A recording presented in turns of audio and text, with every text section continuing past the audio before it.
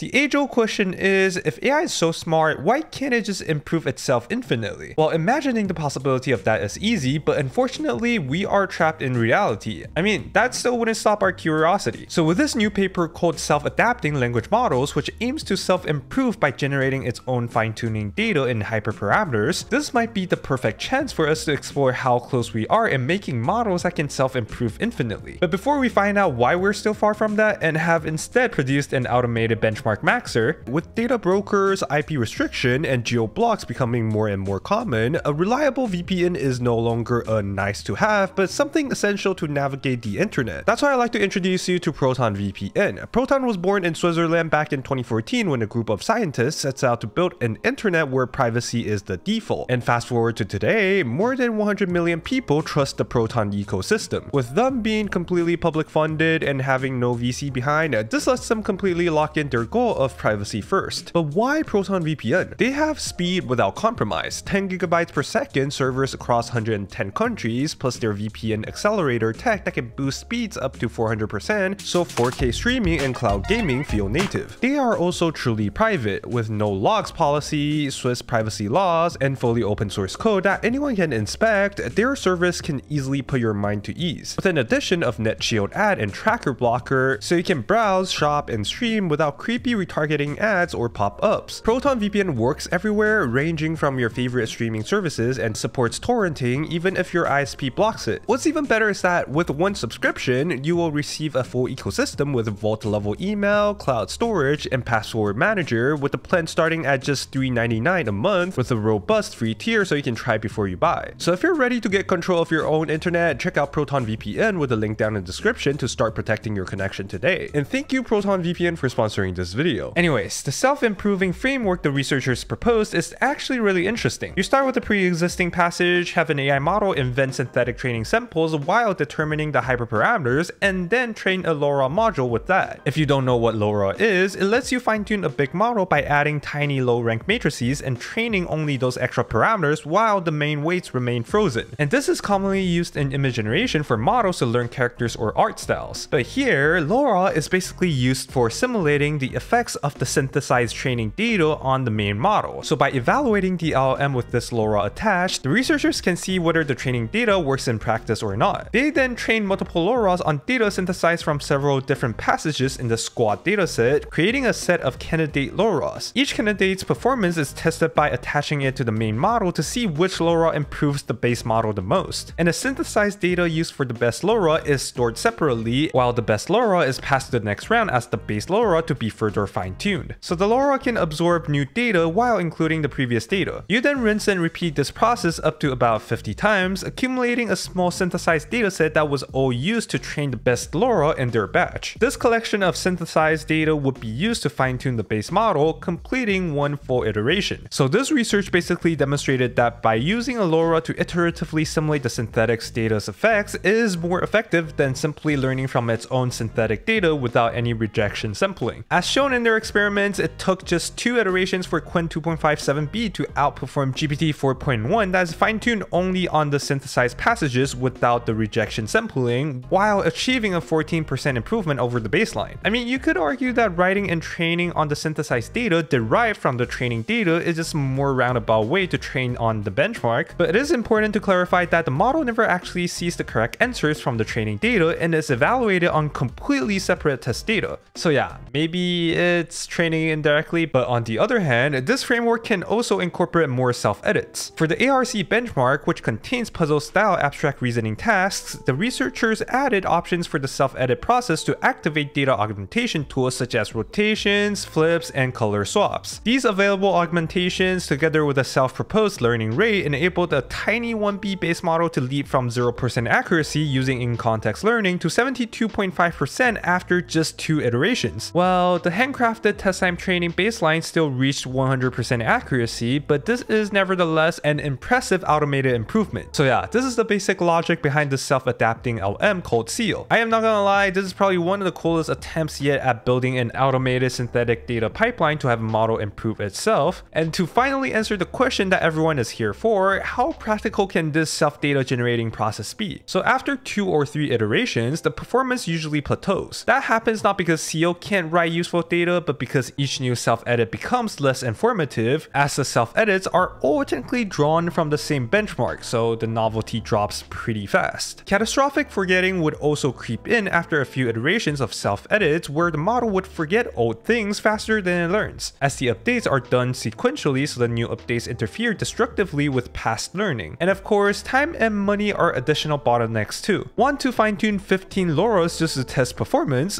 Whoop, that would be 6 hours on 2 H100s. Not to mention how the entire seal setup is scaffolded by humans. For example, adding tools and augmentations are still technically human heuristics, which makes this harder to scale. Aside from all that, we still need labeled data for the model to properly reward the correct outcomes, and the reward making part is also a tricky one. The reason why next token prediction got so good and scaled so well is that obtaining ground truth is incredibly easy. You simply calculate the loss for the next token. But when you move to meta learning, you basically cross into RL territory. This is because Seal's goal is no longer simply calculating the loss for the next token, even though it still does that, but what it is actually doing is to maximize reward over time through exploration. So how the feedback signal is constructed for the model and how much of the model can interact freely with the environment determines how good the results will be. So we can put as many benchmarks for Seal as we want, but it'll still technically be saturated within those benchmarks as it'll only learn from an environment with an evaluative signal. So this is the reason why I call this the benchmark maxer 3000, as the direction so far for self-generating data would basically be indirectly learning from benchmarks. But don't get me wrong, RL is probably going to get us very far in terms of capabilities and use cases. After all, GPT-10's base model would probably need to be trained with a benchmark maxer 3000, and the AI bros will probably tweet something like fill the AGI so OpenAI can raise another 10 trillion. But realistically, we need a better way to figure out how to create an environment and a reward system that requires minimal human heuristics. Well, that is if we are serious about meta learning, because all the amazing RL cases so far like AlphaGo or Dota 2 are all achieved under a heavily constrained environment. So unless we find a way to have these two work autonomously, then maybe our best bet for an AI that can self-improve infinitely is when we figure out how to make a perpetual machine. And as always, if you like this type of AI research review, you should definitely check out my newsletter where I cover the latest and the most cutting-edge AI research weekly. On it, you'll be up to date on the cool new AI research ideas that researchers around the world publish, so if that's your cup of tea, go check it out now. And thank you guys for watching. A big shout out to Ângelo Lescelius,